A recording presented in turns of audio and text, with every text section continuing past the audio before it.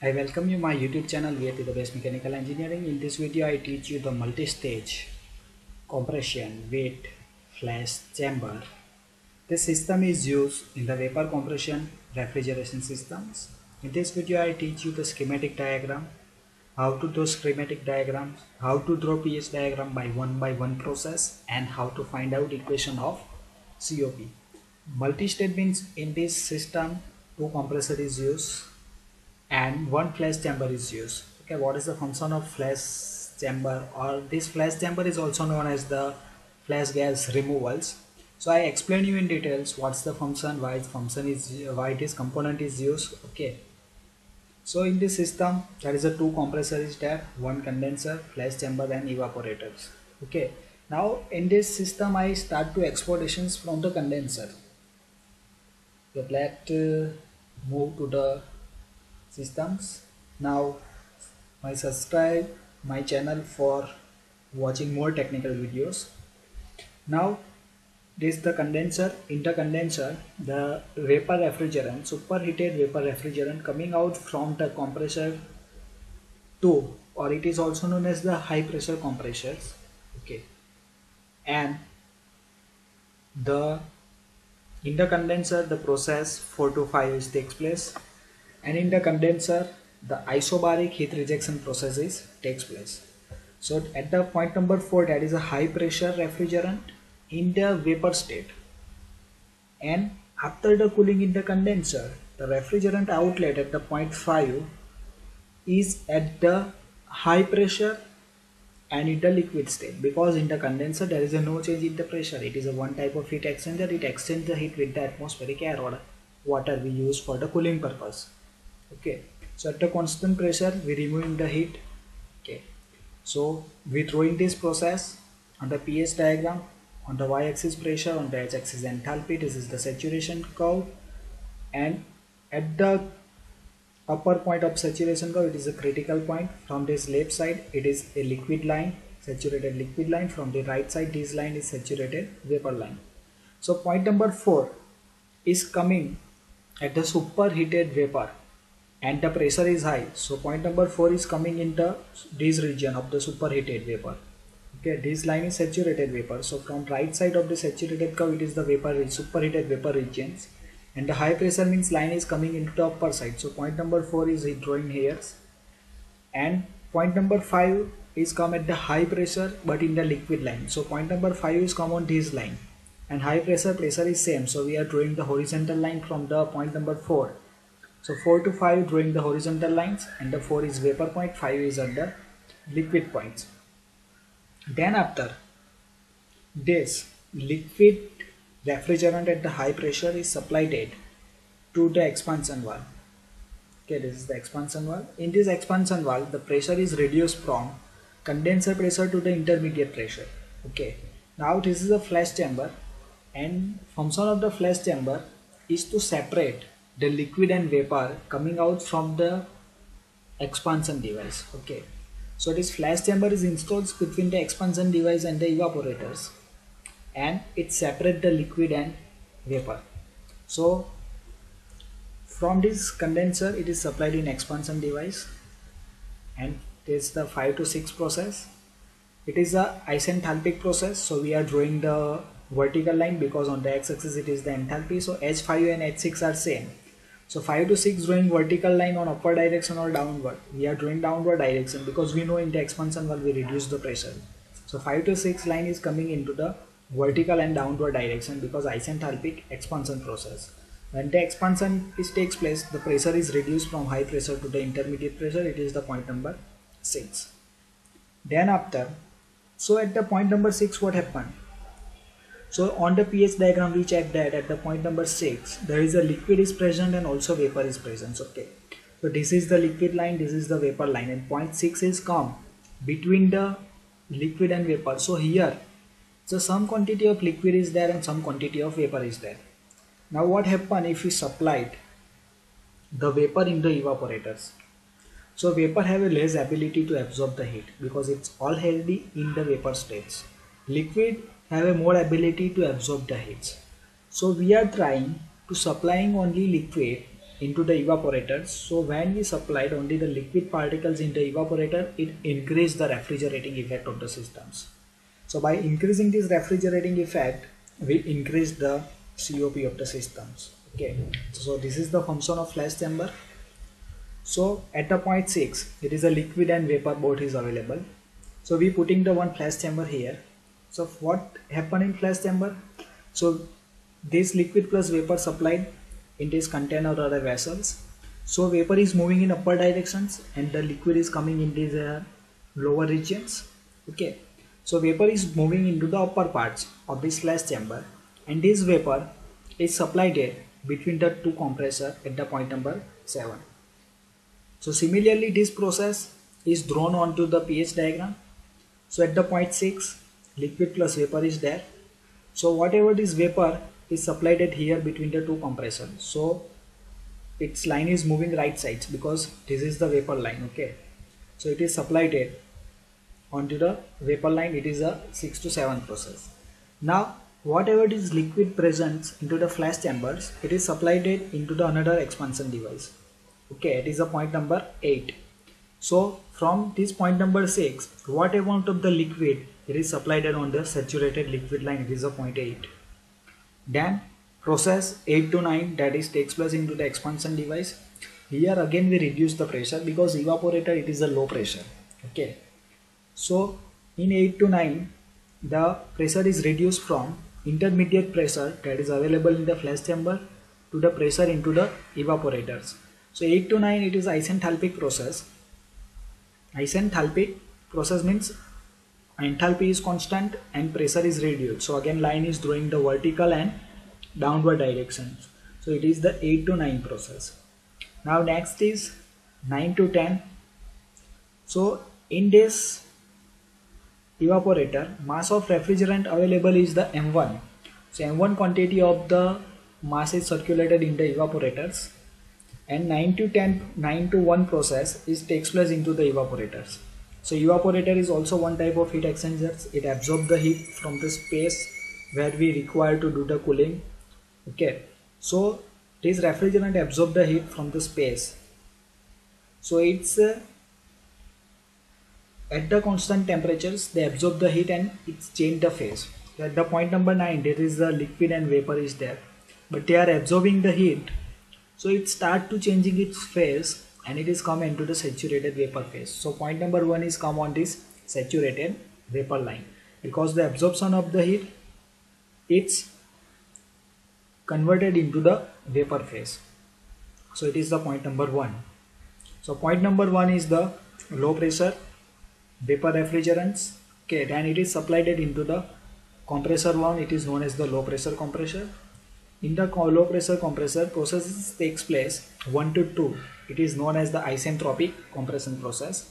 So pressure is increased from low pressure. So this is 1 point is low pressure and 2 point is the intermediate pressure.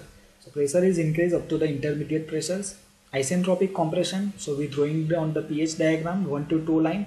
Isentropic means constant entropy. Constant entropy line is drawn as the curve line on the pH diagram. If you do not know the basic lines on the pH diagram, then watch my video on the pH diagram. Okay, that's video show you the different lines how this line is drawn. Okay, that is explained with the reasons, so you are better to understand that. So from point 1 to 2 we are follow the constant entropy line that is already available on the pH charts. And pressure is increased up to intermediate, so it is a intermediate pressure line. So point 2 is come on this intermediate pressures. Now here the 2 vapor is coming.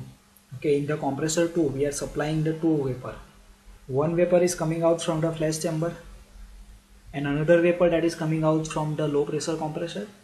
So here what happened, we need to put one mixing chamber.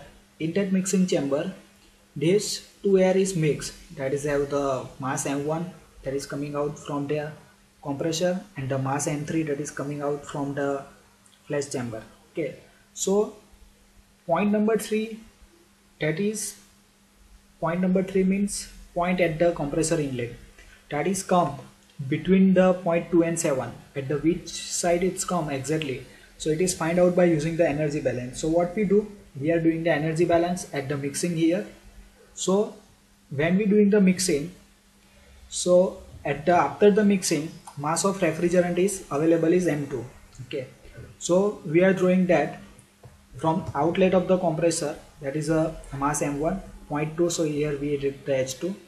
From the flash chamber, mass coming is M3, 0.7, so it is a H7.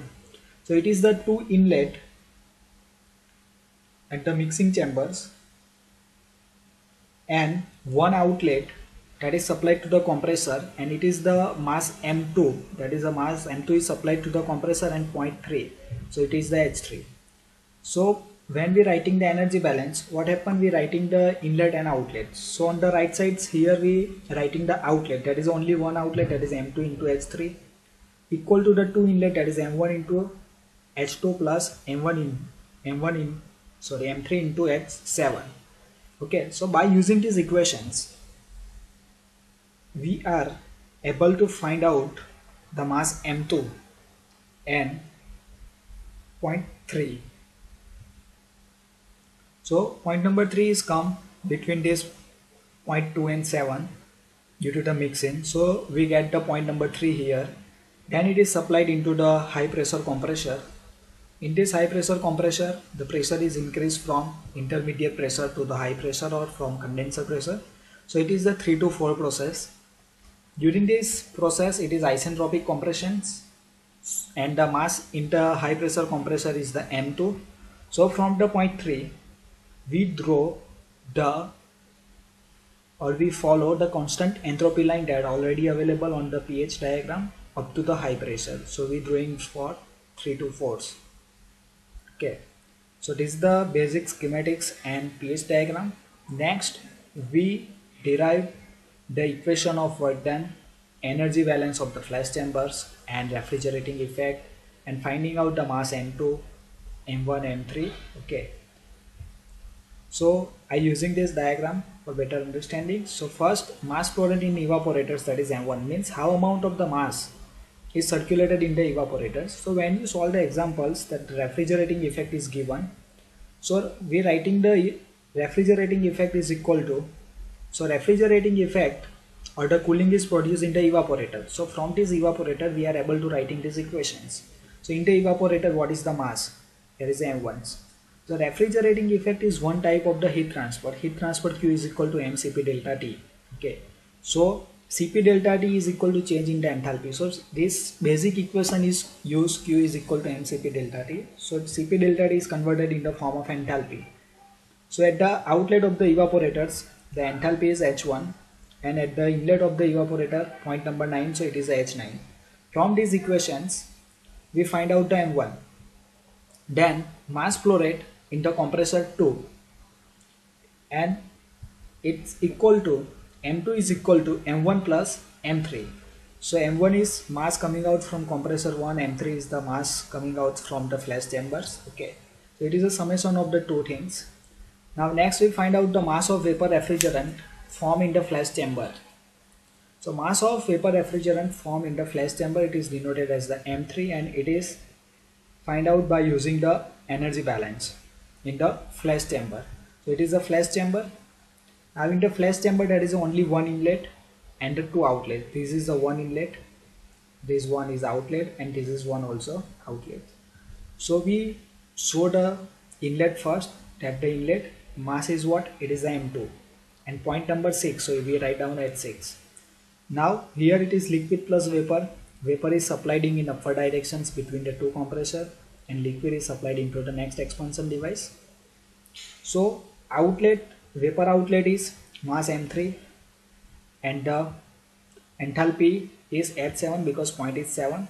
Then another outlet, that is liquid, it is mass M1 and the point 8, so it is a H8. So we are writing the energy at inlet equal to energy at outlet, that is a one inlet only, so it is inlet is M2 into H6, two outlet M3 into H7 plus M1 into H8. From these equations we are finding the value of M2. Okay, so here we finding the value of M3. Okay, so instance of M2 we putting M1 plus M3.